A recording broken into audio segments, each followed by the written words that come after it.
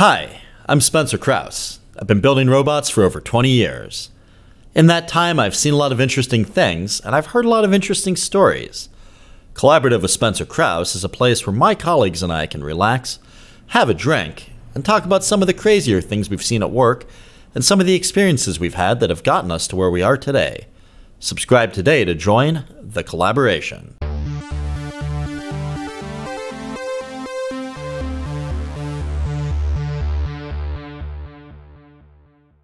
Welcome to the Collaborative Podcast. I'm your host, Spencer Krause. Our guest today is Jonathan Kersting. Jonathan is the VP of Communications and Media at the Pittsburgh Technology Council. Jonathan, welcome to the pod. I can't thank you enough for having me stop by. It's always fun to be on someone else's podcast. So it's always great to have the thing turned around on you a little bit. So I'm very excited. You're the only person I think I've interviewed who's interviewed way more people than me. I would agree. That's awesome. I've been doing this for almost 30 years, and I've interviewed so many people, and it never gets old. It's always fun because everyone's different, right? I was thinking about that while we were headed over. Is like, this is a man who has interviewed probably thousands of people. I've done 140 interviews. That's great. That's 140 more than most people. I can tell you that right now. No, I commend you. Well, thank you. That's not counting the ones they threw out because they weren't fit for public consumption. Well, that's okay too.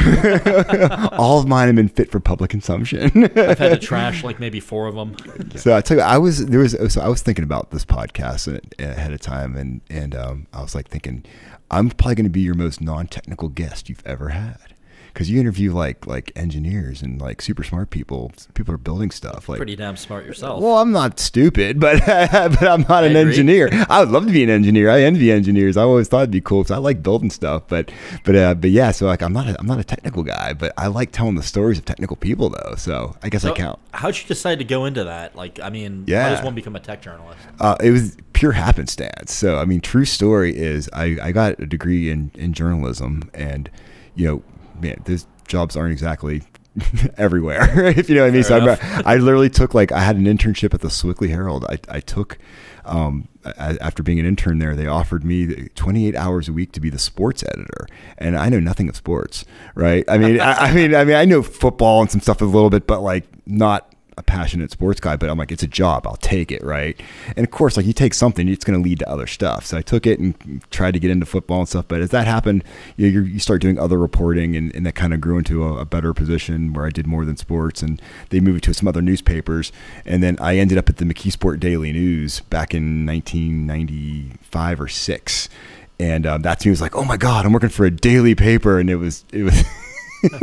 I can just laugh at it now because it's like, my God, when you're covering Wilmerding Borough Council meetings, I mean, hey, it's like the C-SPAN of print. It is like the C-SPAN of print in many ways, but it's important because like one thing I learned was back in the 90s, people read their newspapers and they were religious about it. And when something was messed up, they let you know about it. When they were happy about something, they let you know about it. So you felt like you're really part of these communities, even though they're these small communities.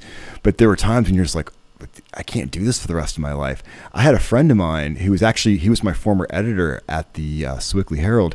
He was a freelance writer for Pittsburgh TEQ magazine, the magazine that I'm now the publisher of, right? Awesome. And so he had told me that the Pittsburgh Tech Council was looking for a copy editor. And I was like, the Pittsburgh Tech Council, I don't know nothing about them. I'm a copy editor. I'm like, I can copy edit, sure.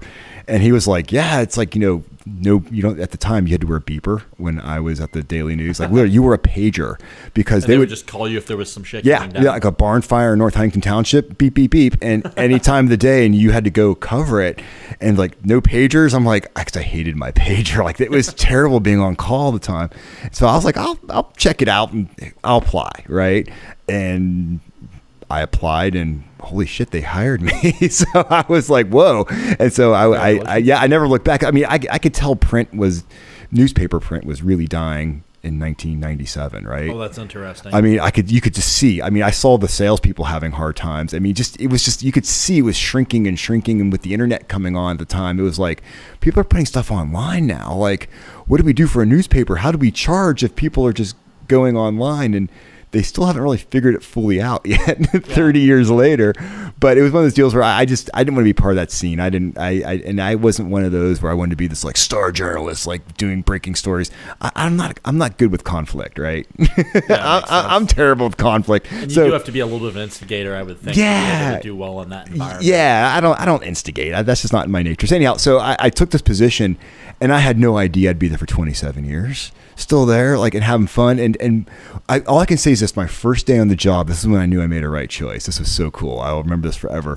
My boss took me out to meet with one of our member companies. They were a company called Vision Systems.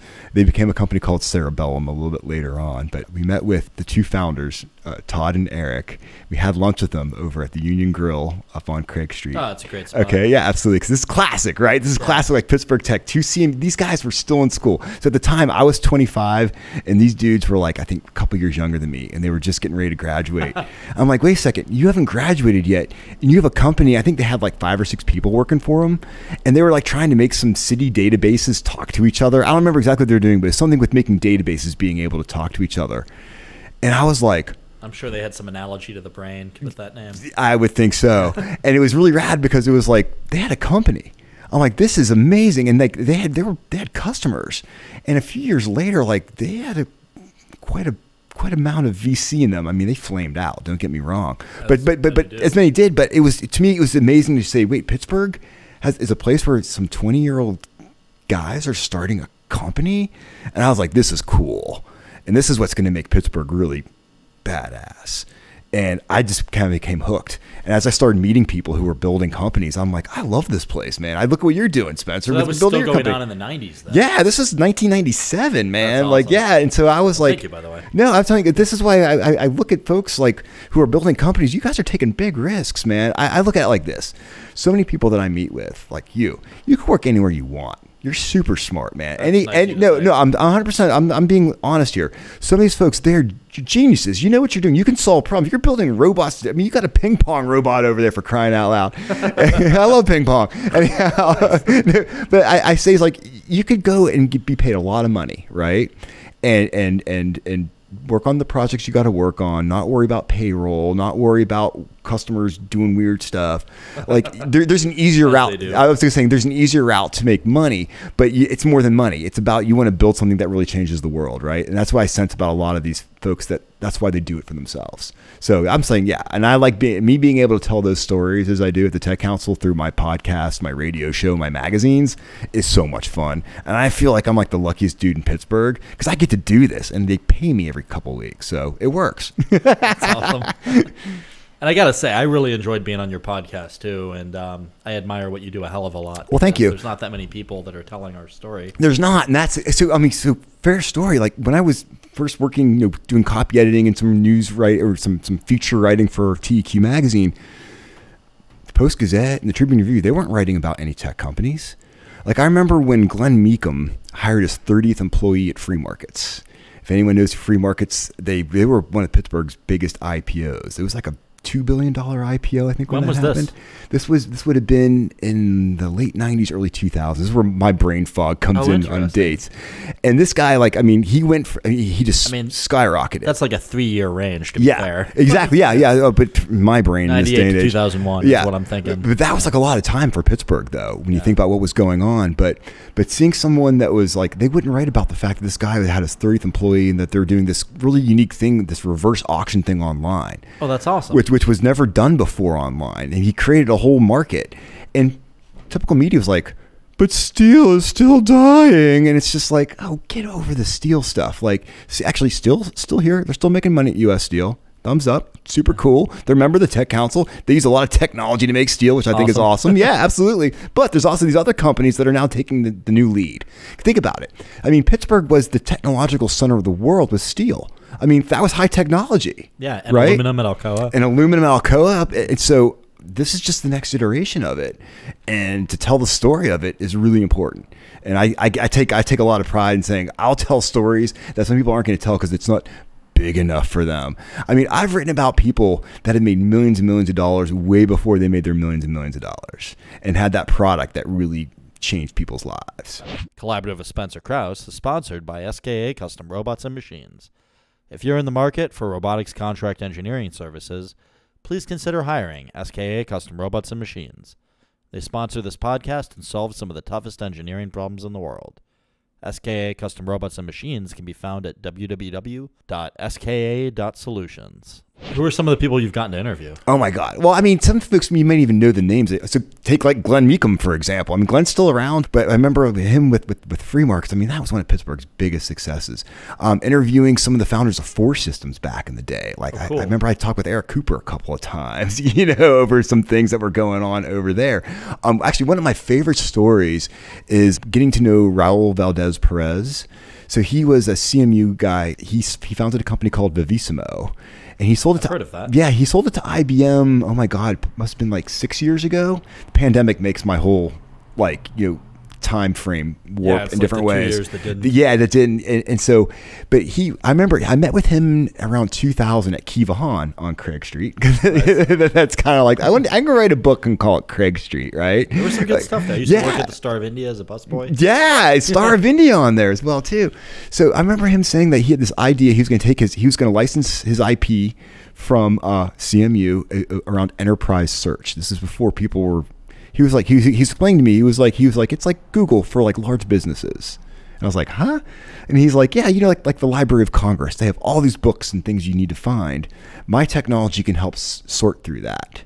I'm like, okay, I get it. I understand it. And he actually made a little search engine called Clusty for a while. It was like a little Google type thing, but that didn't pan out so well. But the enterprise search stuff, over the course of 12 years with one investment round, he sold that company for a lot of money. He made a lot of millionaires in Pittsburgh. And I remember one of the funnest things about him was he had his first offices were on Beechwood, right next to Frick Park. There's this little place now. I remember visiting them, and there was like 12 people piled into this office. It probably should hold no more than 6. Was it like a house? Yeah, it was almost like, yeah, exactly. It was like a house that was converted into like an office. There's like a home renovation company in there right now because I ride my bike past it all the time. And I remember telling him that I said, dude, I ride my bike past your place all the time. And I'm looking in there, and I said, people are driving past there as much as I'm riding my bike past there, or me driving my car past there. No one has any idea what you're doing in there. I said, you need a sign that says Vivissimo on it. He's like, oh, whatever. He's not worried about signs. He's worried about building his product, right? And I remember I did many stories with him, many interviews, many magazine things. I actually took a picture of him and his staff. They were huddled around his Honda Accord that had Vivissimo as the vanity plate on the back. Nice. So it was kind of a good look. But there was a day when that was their sign. That was kind of his sign. But he moved to Squirrel Hill on the corner of Forbes and Murray, where there's that 3-story building, the red brick building where the Rite Aid is underneath it. Yeah, I know the one you're talking about. So he took a floor or two in there, and there was one day they put a little Vivissimo sign out there. It was nice. He called me. He's like, dude, I put my sign up. I'm like, oh my gosh. So I went down. I'm like, cool, but it should be much bigger. but he was excited because he's like, I got my sign. But it was so cool to watch him build this company. He surfed the ups and the downs, and he was very methodical. And he sold it and made a lot of money, and other people there made money. And that's what we want people to do. He attracted people from around the world to work here and come to Pittsburgh. So it's one of those stories where I got to see that from him telling me what he was going to do to kind of saying, dude, put a sign on this thing so I know what's going on, to him selling it. Those are the types of stories that make me really excited because I'm like, I got to be a little part of that. That's awesome. Kind of fun. So, yeah. Tell me about the time you got to interview Howard Stern. We started talking about that we did. at dinner, and I want to hear a little more about that story. It's cool. I'm so glad that I remembered that because it's been a while since I've thought about that. So I did actually get to interview Howard Stern when I worked at the McKeesport Daily News. It was awesome because his movie Private Parts was coming out, and he was on obviously a media tour to promote it. And his folks reached out to all the various institutions to line up interviews. They lined ours up for it was early in the morning, and it was on a Thursday if I remember correctly. And they gave us a number to call in. We call in the number, and they were like, well, thanks for calling in. Like, yeah, he's running behind. Can you call us back in an hour? Like, he's going to do this. We're like, okay, wait an hour. So we're wait an hour. We did this 4 or 5 times until literally we're thinking, is this going to happen or not? But his people kept reassuring he's just running behind. He's talking to everybody. He's very passionate about this. So it was great to have good communication. We knew he was serious. And then like the magic moment happened. It's like we called and they give us a very like a very discreet amount of time to like, you have this much time. And then at that point in time, we're going to have to cut you off because he's got to get to the next interview. So we're like, okay, we'll make the best of this.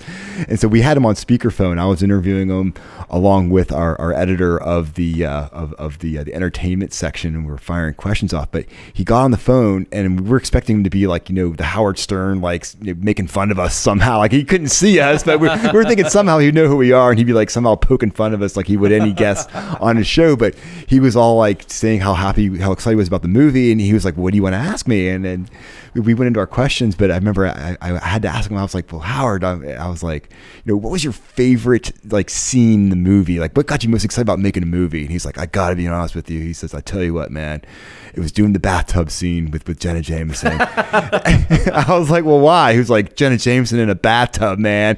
He was like, I had wood. And I was like, I would assume you would. It was just so funny because it was him being Howard Stern at that point. Before he I knew Howard Stern's become a lot less like he was in the day when he would, be very misogynistic, for lack of a better term. I kind of like the older days just because that was entertaining, and yeah, it was definitely fun. It was just different, but I love Howard Stern anyhow. But he actually like thanked us for waiting and took the time. He came across as being a very genuine person, and I was like, man, I'd love to have a beer with you, just to think about what he had been through and him just revolutionizing radio and communications. For sure. No, I mean, he's definitely like one of the first people to be able to like raise a middle finger to the FCC and kind of do whatever you wanted, but in a way that sort of rode the line and exactly played by the rules, but didn't quite. And so it's funny because I actually interviewed Ajit Pai, who ran the FCC for a while, and Ajit was a really cool guy too. You asked about Howard Stern. I should have, but he's like one of those guys I hate to give the finger because I thought Ajit was a pretty good guy. Yeah, fair enough. But at the same time, it's like, no, the FCC is like sometimes a little uptight because it's like, ooh, watch your language.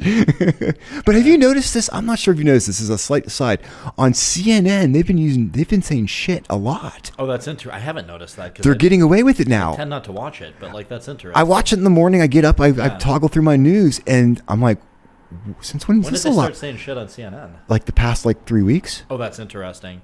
Legit. Like it was like a thing. You think it was like a committee decision? They're like, we should start saying shit to remain relevant? Or maybe. I would like to know. Because I got nothing against it. But one thing I have a hard time really doing. Does it feel forced? Does it seem like they're trying No. It was all in relation to Trump. So I think it kind of just came out. They're just like, what a shithead. Yeah, pretty much. Yeah, almost. So not quite that bad, but something along those lines. So it was kind of like, oh, geez. But anyhow, all I know is that like, I figured it'd be like, have you seen the latest shit in Syria? Yeah, exactly. No. It was something around something with Check the shit out over here. Check the shit out over here. How's that technology? How's that shitty weather in the West when it keeps raining? So yeah, exactly. That is quite shitty. Harold, back to you. Yeah, exactly. Harold, back to you. Well, fuck hell.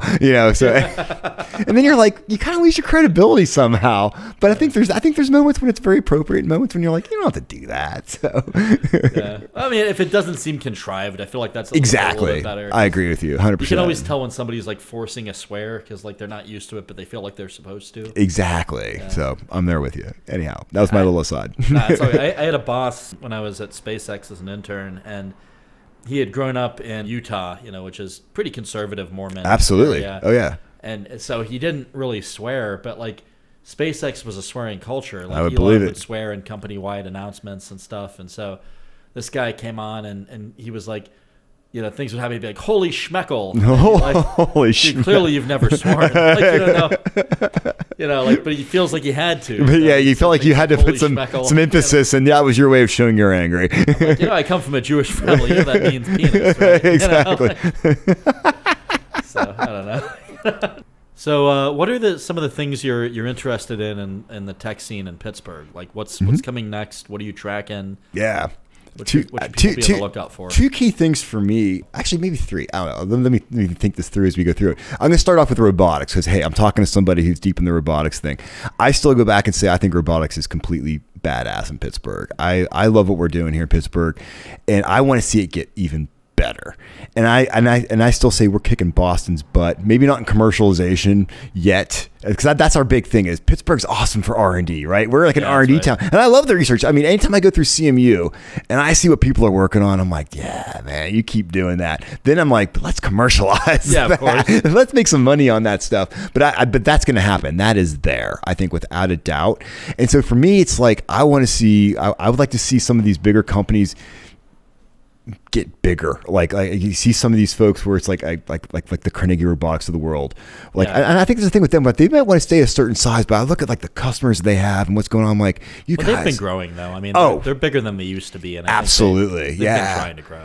And I'm like, man, like, but to really have a couple places that really become like known, like this is where this stuff is built, right? Like when there's vision systems, like you're going over to, Carnegie Robotics, because with the stuff they put on other people's robots or their things are the absolute, like, bar none and everything. Hellbender. And let's talk about Hellbender, man. I love Hellbender. I mean, they kind of, they were once part of Carnegie Robotics. I know there's some, like, I don't want to, but Brian was the chief product officer. Yeah, he was the chief robotics. It's on his LinkedIn. Exactly. Okay, good. Sometimes I know people get sore weird about stuff, but I'm just like, I've hung out with Brian a few times. I hung out with him at CES. He's a great dude. Brian's awesome, dude, and what he's building over there is so cool. And I know he's one of those guys where he wants to build something huge, right? Absolutely. And that's what I love. He wants to dream really big, and it takes some balls to do that. I mean, it does. I mean, it takes a lot because there's so much that can go wrong. And so I look at like Astrobotic, right? I love Astrobotic, and everybody was so bummed when it didn't work. But this is hard effing work, dude, right? Yeah. I mean, this is like, you're not going to get it on the first try because the thing they're trying to do is rough. So I'm like, no, it's not like giving you a pass. It's like, this is part of what you're going to do. They know full well that the odds were stacked against them. And then what the place from Texas went up and theirs kind of landed and stuff. So yay, but then it fell over. I didn't track that part. Yeah, it fell over, so it doesn't operate anymore because the solar panels can't face. And so anyhow, so it's tough work. What you guys are doing is you're solving really hard problems. I look at Gecko Robotics and what Jake Lucerian's doing over there. Oh, yeah. I love that dude. Yeah. Oh my God, I interviewed him. The first time I interviewed him, he maybe had 15 people working there. And first off, what I love about Jake is he's a Grove City guy, okay? Because I love CMU, but it's really cool to see that there can be robotics technology that doesn't come just from CMU, right? Yeah. Which I think is really cool. And to see that he's one of those guys where he's always like, he always had a customer. He always got paid. I don't think he's done anything for free. That's awesome. Right? Because business guy, like he's like, my stuff has value. I remember him telling me that. So when even his first test projects, the people he worked with, it wasn't like, I'm going to test this for free. Like they compensated, right? And what he's doing is saving people's lives. He's keeping people safe. Let a robot go in and inspect crazy boilers, and then even better yet, use the power of AI and vision systems to capture all the data and then be able to predict, like, maybe there's going to be cracks here and it can keep track of things like that. I'm like, whoa. So you got these worlds of like robotics and then AI coming together, which is my next thing. I think Pittsburgh and AI, once again, CMU, AI, hello. It becomes like, okay, there's so much to go on with AI here and the possibilities are just endless on that. So I get excited. Yeah, no, I do too. It's been fascinating to watch, and I'm really excited to see kind of the robotics industry here. Yeah, growing to, as you put it, more commercial places. Yeah. I love the research, and research is awesome. But I get excited when people start selling stuff and making money, man. Yeah, I want people building companies and then like buying Ferraris and stuff. Like I want people making money. That's where it's at for me. Yeah, for sure. No, it's an exciting time. I mean, and I think for me, I don't know. I studied business and computer science when I was in school. And, very cool. I always wanted to earn money on what I did, but I also love R&D. So yeah, that's cool. I have this dichotomy of like R&D, but like we should make products. There you go. Let's take that R&D. And so I don't know. I feel like my company SKA is a microcosm of Pittsburgh, but. Very much so. No, when I first met you, when I learned what you were up to, I was so impressed. I'm like, this is cool, man. You're kind of like, you're just doing your thing. Like, I love that. You're plugging into where you need to get plugged in, and you're building really cool stuff. Not easy stuff to build here, and you're doing that. And you said you're doing it for yourself, which is the hard way. Like I said, you could be an engineer anywhere you wanted to, I think. I'm sure any robotics company would be like, Spencer, we'd love to have you on board running some projects for us, or developing some stuff, right? But you're like, no, I'm gonna do it myself. Yeah, that's cool, man. More fulfilled when I do it that way. I like it. That's cool, and we need to inspire that with so many more people, right? Like I want more, and I want people from around the world coming here to do that. Well, I think they do. Like you mentioned CMU, and I think that helps. I think University of Pittsburgh helps. Totally, dude. Yeah, I don't want to discount you. I mean, Pitt's my alma mater, and Pitt, mine too. Yeah, okay, excellent. Pitt on the engineering side, freaking amazing, and on the health side, double amazing. Yeah. Like, and that's why Pittsburgh.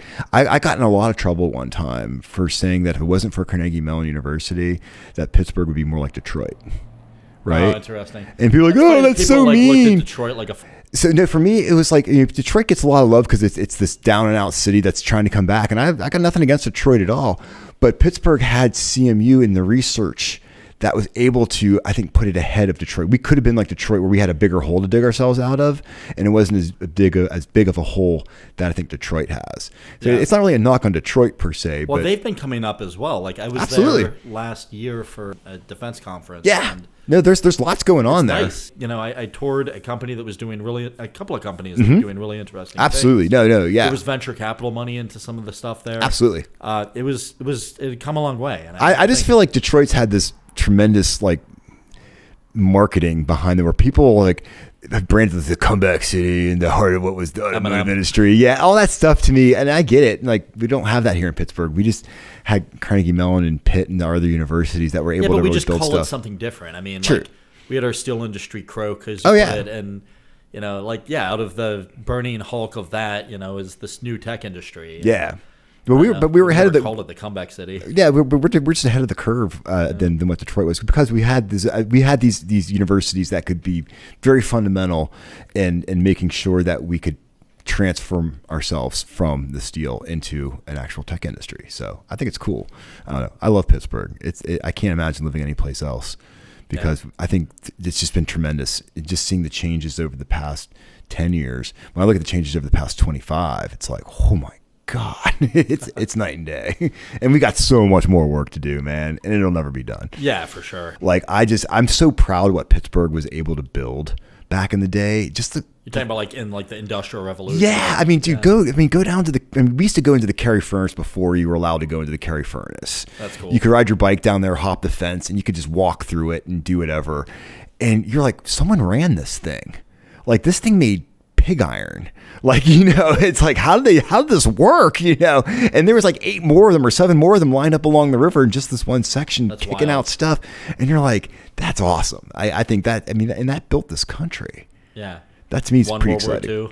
Pretty much. So yeah, that's why I think that's why I love Pittsburgh so much. I get goosebumps thinking about it sometimes, just because I'm thinking our city's played a big role in the world. I feel like there's a lot to be said for the co-op model, though. I mean, I've been getting into that with some of the stuff I've been doing at work lately, and I won't get super into that. Yeah, I hear you. It just isn't announced yet, but you know, I think just pooling resources between multiple entities is, you can do a lot more than you can do by yourself. It helps everybody. I agree. Even starting a company is like version, you know. I'm all about it. I think get creative. Why not? Find a way to save the money, save resources, and make yourself stronger. Amen to that. Super fun. Cool. So I think we're getting to a good point. Okay. Is there anything you want to plug as we kind of start to wind down here? I always like to plug my radio show, man. Like it's shameless self-promotion, but I've been doing radio for 16 years now, and I do it with my boss, our CEO Audrey Russo at the Tech Council. And we're like the yin and yang. Like Audrey's super analytical, she's super smart. I just like telling stories, and I like making people laugh. And I really enjoy being able to interview people like you and bring them on the air and let Pittsburgh's general population know there's a lot of Spencer Krauses out there. They're building really cool stuff, and they're what making Pittsburgh hum right now. Seriously, like people don't understand why there are traffic jams, because people are living in Pittsburgh again and doing stuff because people are working at companies and building companies that are solving really tough problems. So I love bringing that to the airwaves every Sunday. So hey, wake up early. 6 a.m. every Sunday, KDKA. Hey, KDKA was the world's first commercially licensed radio station. Are you serious? Absolutely, 100% serious. There's a plaque for Frank Conrad in Wilkinsburg, where his first station was, I think, early 1920s, 21, where the first broadcast went out. He was part of Westinghouse. That's wild. Yeah, that's what I'm saying. Pittsburgh has been a leader in so many freaking cool things. And to be must have taken a set of balls to do that when nobody had a radio set. Well, yeah. I mean, it was a thing. Yeah, I mean, think about how radio kept the world together during the world wars and stuff. That was, Oh, yeah. I mean, if you think about radio was the first social media, right? I mean, outside of newspapers, I mean, something that would hit mass people.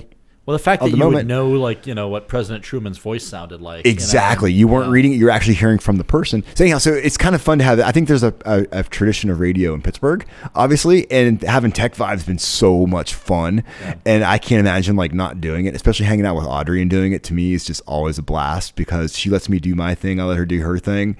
And we just try to have fun with it. So yeah. And of course, if you can't wake up early, I can't blame you. But just wherever you get your podcasts, look for Tech Vibe Radio. Nice. Awesome. Well, Jonathan, thank you for coming on. I've had a blast tonight. Likewise. No, I appreciate you having me on. I'm glad we got it. It took us a while to get this together. And thanks for having patience. And super fun. And I need to have you stop back and I think you're going to have some big news pretty soon. So when that happens, let me know. And then when we can talk about it, we'll bring you over to my show and talk about what you're up to. Oh, I would love to. I know it's some good stuff. And I think you might be one of those people I can say, I knew Spencer when he was doing this, this, and this. Well, thanks, simple as that. It's been a pleasure. Thank you, Thank you, Spencer. Thanks for joining us today. If you've made it this far, chances are you'll like other episodes too. Collaborative with Spencer Krause is available on YouTube, Spotify, Apple Podcasts, Google Podcasts, Pocket Casts, and Radio Public. Subscribe today to get notified when the latest episodes release and support the channel. Collaborative with Spencer Krause is sponsored by SKA Custom Robots and Machines. If you're in the market for robotics contract engineering services, please consider hiring SKA Custom Robots and Machines.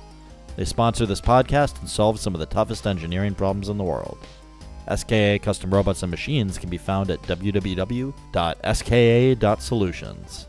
Thanks again, and see you.